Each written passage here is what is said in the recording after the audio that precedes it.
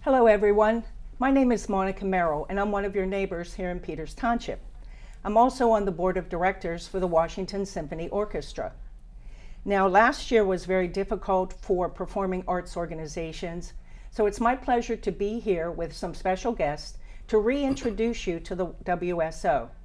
We say that the WSO is something wonderful in Washington County because of the high caliber performances that our musicians present. Now, many people have heard of the WSO already. They performed at the Peters Amphitheater in summer of 2019, and some of you may have attended that concert. It was a great show. But to others of you, especially new people in the township, you may be surprised to hear that Washington County has its own first-rate symphony orchestra. Because the WSO still seems to be a secret from some people, we're going to change that with this program. So let me introduce my guests who will talk about the WSO and share some exciting news about the upcoming season. First, please welcome Dr. Yugo Ikach. Dr. Ikach, he's the artistic director and principal conductor for the WSO. He also has a day job as a professor at Cal U and a Dean of Graduate Studies. Graduate Studies. That's right. Yes, now that Cal U has merged, he's going to be very, very busy, but he's still going to be conducting. Also with us is Adam Shaffer. Adam is our general manager at the WSO. He's been with us since 2015. He handles everything, all the daily ins and outs, all the operational things, concert planning, writing grants, writing to donors, things of that nature, everything that's needed to keep the WSO running. Anything that doesn't involve playing a musician or waving a baton, that's what I do. So. There you go. That sounds great. Playing an instrument, I think I said playing an musician, instrument, yeah, yes. Yeah. Neither he nor I are musically inclined. We just support the WSO. So Adam, let's start with you. Tell us a little bit about the history of the Washington Symphony Orchestra. Well, you know, I started in 2015, but the WSO is way older than that. It started in 2002, June to be exact, playing for a small audience at a local church. And it's grown since then. You know, we've moved venues a few times until now we get audiences 600-700 people. Very proud of that. You know, our musicians have grown. We have a handful of musicians have been with us from the beginning or near the beginning, but we've seen a lot of talented people come through our ranks throughout the years. You know, it's just wonderful community organization, and this marks the beginning of our 20th season. Last season, our 19th, was all digital, so we're very excited to get out there again and do a live season. Sounds good. So, Dr. Ikach, when did you join the WSO? Well, first off, only my students call me Dr. Ikach, so Yugo, please, anyone who knows me knows that such formalities are not necessary. I started with the WSO actually back in 2004. I was asked to be a guest soloist. I sang and sang with the symphony, had a great time, and at the time Dave Owens was the founder and the conductor, and he knew that I also conducted. I worked with the McKeesport Symphony Orchestra at the time, and he said, hey, would you like to come and be a guest conductor? So I guest conducted, I think that was 2004, and we did a cartoon capers concert. So we used cartoons that we projected while we played music to it. So most of us most of people of my generation learned classical music through Bugs Bunny. Isn't that funny? Isn't that, it's the truth, you know, oh, that's the Rabbit of Seville. No, actually it's the Barber of Seville, but so I think a lot of our love for classical music came in that medium, and we did that for our first concert that I guest conducted. It was a lot of fun. It was a success, and the board got together and said, let's hire this guy and bring him in as our conductor. And you made a good impression. I must have, I suppose, or at least I had fun, if nothing else. So you conduct, so tell us about all the musicians that make up the orchestra. Give me some idea of what that composition is. Well, I think one of the most, I think you said something wonderful. One of the things that makes it wonderful is it is ours.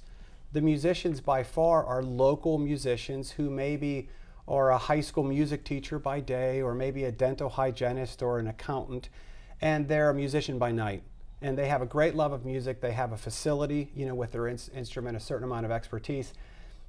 And they dedicate every Wednesday night and a whole lot of hours at home when no one's watching to put this music together. So first off, the vast majority is local folk. You'll see them, like I said, in Walmart, you know, or wherever, and they're ours. And then, you know, we do supplement with professional musicians, if you will, especially within the strings. So we may have 20 volunteer string players or 25, and then we bring in another 20 ringers, if you will, you know, professionals that play with the Wheeling Symphony, or they play with the Pittsburgh Opera Orchestra, that type of thing, to bolster our ranks. And we have some very accomplished principal players that are also in that professional realm. So it's a mix. It's a mix of professional and volunteer, primarily volunteer though. And we do all original repertoire, and it takes us 5 or 6 rehearsals over a month and a half to get up to the performance quality that we want to have, whereas maybe a fully professional orchestra might take 2 rehearsals or 1 rehearsal, right? So we're very proud of the product we put out, and we have a lot of fun doing it. Well, I had an interesting question, though, about the fact that not only do you have adult volunteer musicians, you have students. So talk a little bit about that, because I think some of the people watching and some of the students listening might be interested. Yeah, well, that's germane to who we are. It's part of our mission, to educate, inspire, and entertain, right? Not necessarily in that order. Engage the community. Yes, engage the community. Certainly engage the community. And part of that education is right at the forefront of what we do. And we are going to work with as many students as we can. We have a number of programs that do that. We have students, high school players, that those overachieving students that just want to do more than their high school ensembles offer. They will come and play with us. They're a part of the group normally. And then we have one designated concert where we lobby high school students to come play with us side by side. It's a side-by-side concert. We normally do that in March. Traditionally, that's when we've done it. And we have a concerto competition, so we'll have one high school, generally, it could be middle school, but generally it's a high school student who auditions. They get a nice little scholarship towards their studies, and they perform with the orchestra with us backing them up. Nice. So what a great experience to have a whole orchestra behind you. And so there's a number of different things we do. In addition, we have free tickets to music students because we want them to be a part of what we're doing. And realistically, 30 years from now, some of us aren't going to be here, and they need to be here to continue this. That sounds good. And a few years ago, we opened up the concerto composition to vocalists. And we got so many talented vocalists from across the county, some from right here in Peters Township, that we had our own vocal competition. We do that traditionally with our May concert now. So we have two youth competitions, and you know there's at least one student I can think of, a string player from Peters Township, playing with us right now regularly, who started in the side-by-side program. And that's what's great about the side-by-side program. We identify talent that can grow with us. You know, if a student is really interested and really capable of playing with the orchestra, then we invite them to join for the entire season. And that's happened several times in the past. And we have people that started as students that we keep touch with to this day. Even through college and adulthood? Absolutely. That sounds great. And we constantly have student performers also as guest artists. So we'll have a choir from one of our high schools. We'll have guest student dancers that will dance along while we play. So it's a regular part of our formula. And one person I'm thinking of, he was little drummer boy when he was, what, 9? Yeah. He's now a regular player and a board member. So he's spent his That's a progression entire for sure. life with the WSO, and it's just a great community thing. You know, you won't have these opportunities with every organization like ours, and we're proud to offer them to the community. I think that's a very important part of what the WSO does. So tell us now a little bit about the upcoming concert. There's some news about a changed venue for this concert, and give us a little bit of information about some of the other changes. Well, we're really excited about the venue. You know, we've been at Trinity High School for years. We'll be there again in March and May, and we love playing there. People know us from there. But, you know, these are different times, you know, the pandemic, and we're looking, you know, what's a way to maybe make this a little bit safer and a little bit accessible. And the Washington County Fairgrounds opened up, and it's going to be a great venue. You know, it's big, it's spacious, it is indoors. We're not going to be out in a barn, you know, hay or anything, you know, the cement floor. Very nice building, but it's going to be big enough to distance. You want to sit over by yourself with your family, you want to sit up front, you can make that choice.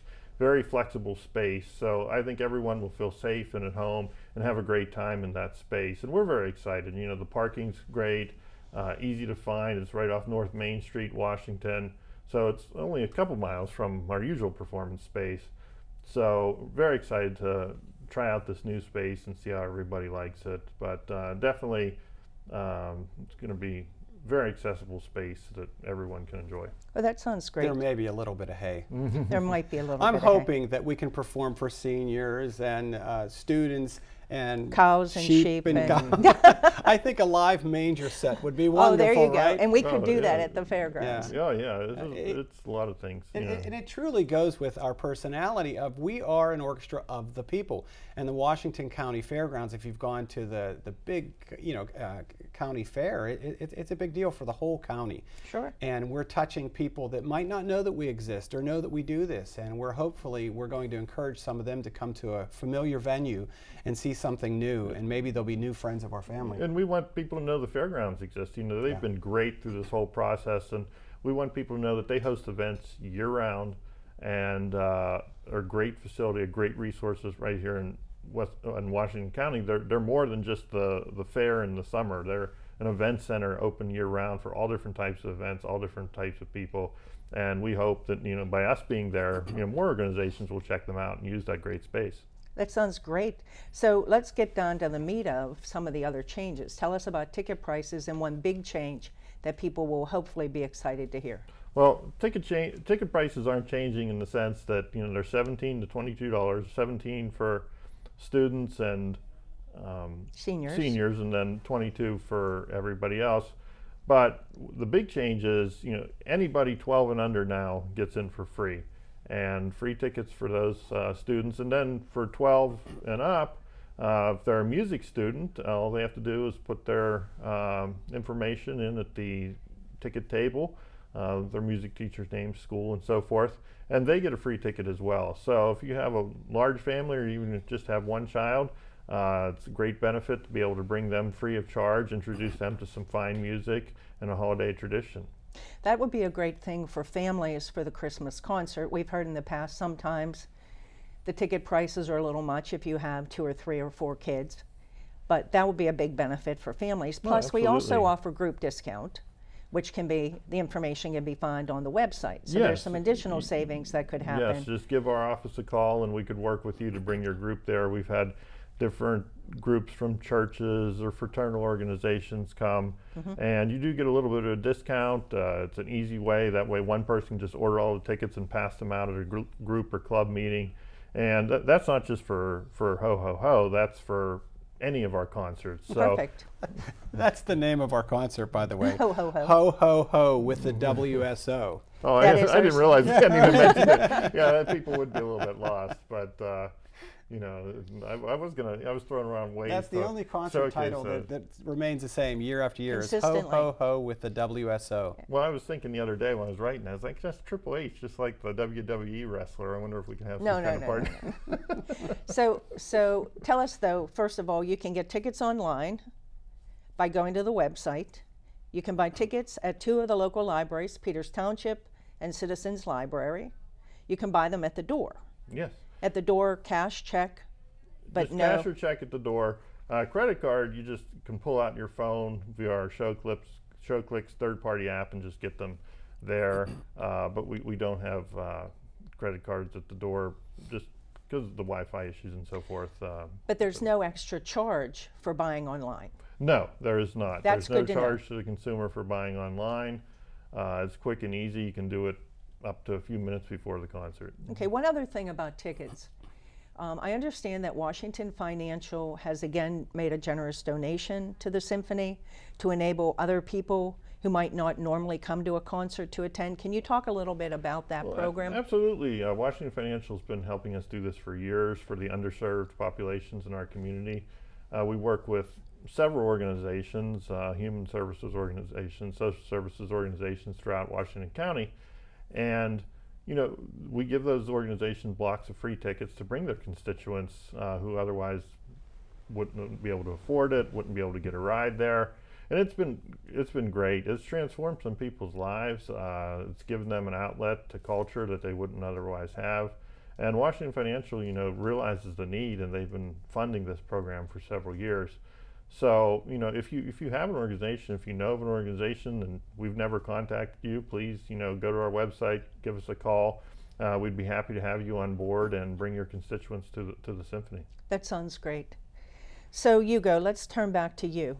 As the artistic director, you're responsible for deciding on concert themes and then picking the repertoire for the concerts, the actual music pieces. So tell us a little about the process. Well, I think first of all, I realized that I don't know everything. Oh, good. So I put smart people around me and creative people who have great ideas about concert themes. And we'll meet and we'll talk about different ideas. We usually come up with some sort of theme or concept of an idea, and then we tend to suit repertoire that fits that theme. And these are the musicians themselves? Yes, predominantly musicians. Adam is there as well, because we may have a great idea, but he says, well, I don't know how well we'd be able to sell that. Right? Well, because 99% of our audience aren't musicians. They're people who love music, but they don't play. They love to listen to it, but they don't play. And we take suggestions from anybody. People have called me sometimes after seeing one of our concerts and say, hey, did you ever play this, this, and this? I'll tell Yugo, I'll tell the musicians, and we'll look it up and hey, we can get that arrangement pretty easy, and we incorporate it. So one thing you're pointing out, though, you don't just play classical music. Oh, it's no. not Every concert's symphony a mix. music. A lot of organizations like ours, we have a pops concert in March, we have an all classics concert in October. We mix it up every time. We center more on the theme than just the style of music. That sounds great. So tell us a few past themes. And did you ever have a favorite, like your most favorite? Oh my gosh, we've had so 20 many. years worth. Yeah, I mean, in love with love. We're doing love music. Some of it is classical, some of it is a popular nature.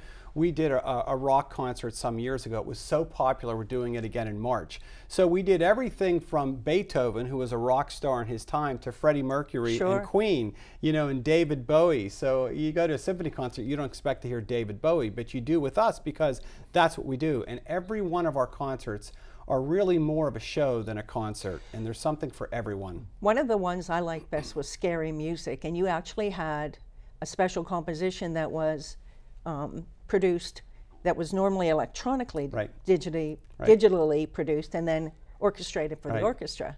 That was one of my favorites. Well, it's fun. We look for source material, and we'll find something on YouTube, and I will track down the composer who may live in Ireland, and I'll get a hold of him and I'll say, hey, I love your music, I want to do it. And he'll say, well, I never wrote it for an orchestra. Well, let's do it. There you go. And we partner and we do it. And I know we have some clips to watch today too. Maybe we can show a little bit of what we do with our upcoming Christmas concert. And we're multidisciplinary too. That piece that Yugo referred to, is based on an H.P. Lovecraft story. So we've got literature in there. At Scary Music, we had the co-creator of Night of the Living Dead there to meet people and judge our costume contest. So we're always looking for really cool and creative ways to incorporate all the arts into what we do.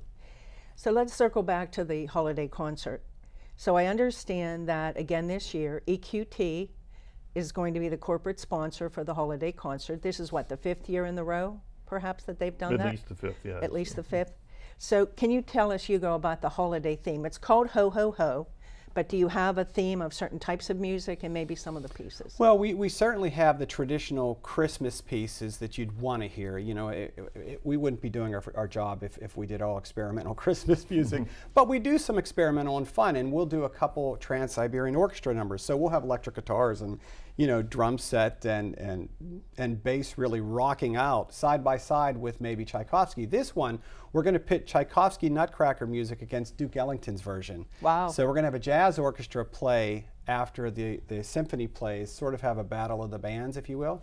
And I know we have a couple clips here from past Christmas concerts. I don't know if we have time to run any of that. We'll put up the bugle. What is that called? Bugler's Holiday. Leroy Anderson, Bugler's Holiday. It features 3 of our trumpets, and the orchestra backs them up, and it is just a Christmas gas. And we're also doing Holiday for Strings, too. Yeah. So we can listen on that for a few minutes.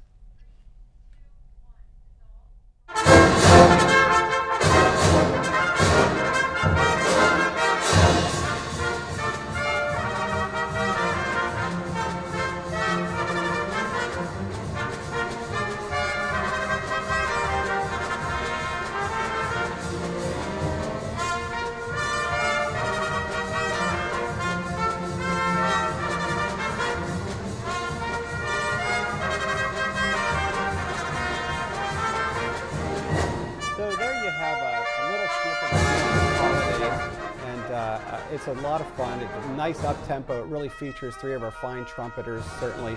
And then we have another clip as well, a little more traditional, if you will, not so pops-oriented. A snippet from Tchaikovsky's Nutcracker, and of those of you that have seen the ballet, you know some of these famous character dances, and I think we have a character dance here, the Russian dance. Maybe we could just look a little bit at that. And we have one of our local dance troupes that dance to it, so looking forward to seeing a snippet of that.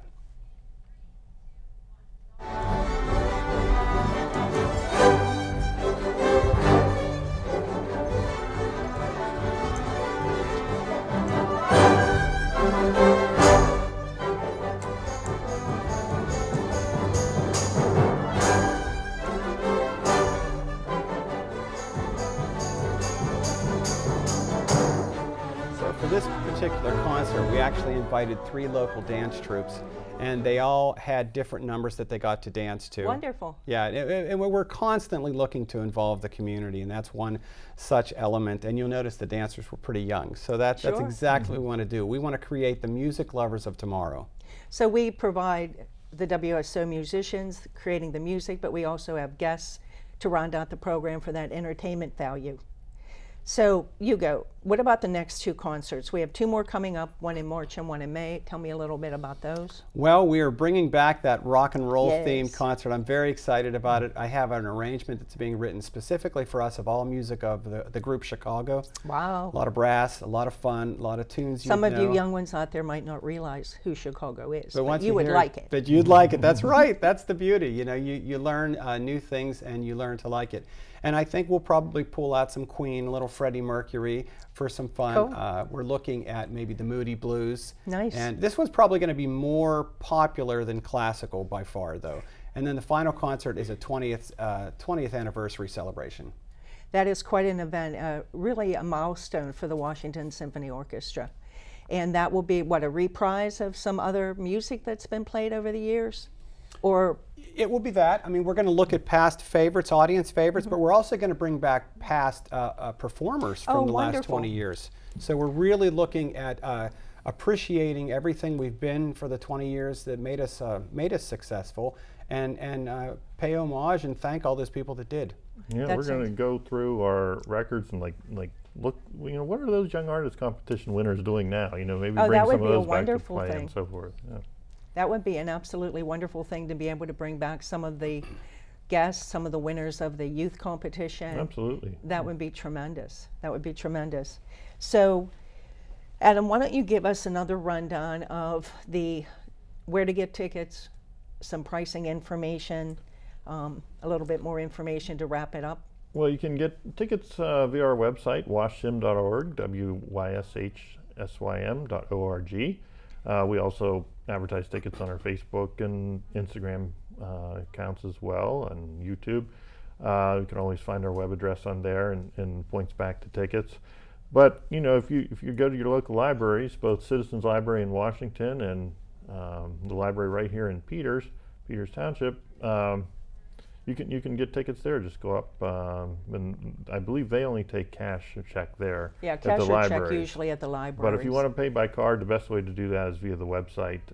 And you can call by phone too and pay by card at 1-888-71-TICKETS. If I said that too fast for you, just go to the website. That number will be there as well. It's on the poster you'll see at the libraries if you want to do it by phone with your credit or debit card. And you know, we always have plenty of tickets at the door for cash or check as well. Like I said, this is going to be a really big venue.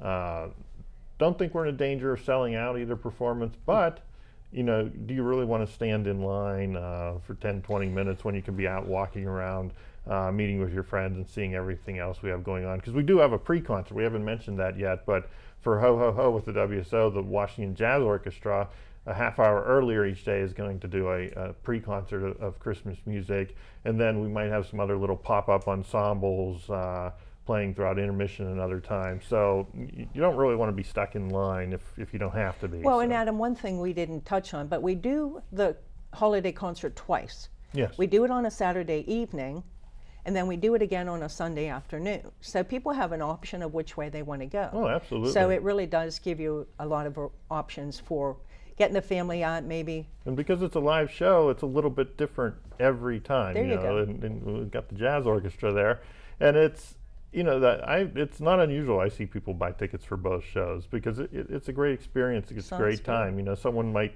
you know, a couple might come by themselves Saturday night and then bring the kids or the whole family on Sunday, and it's just a great time. We've seen generations come through, that's Absolutely. for sure.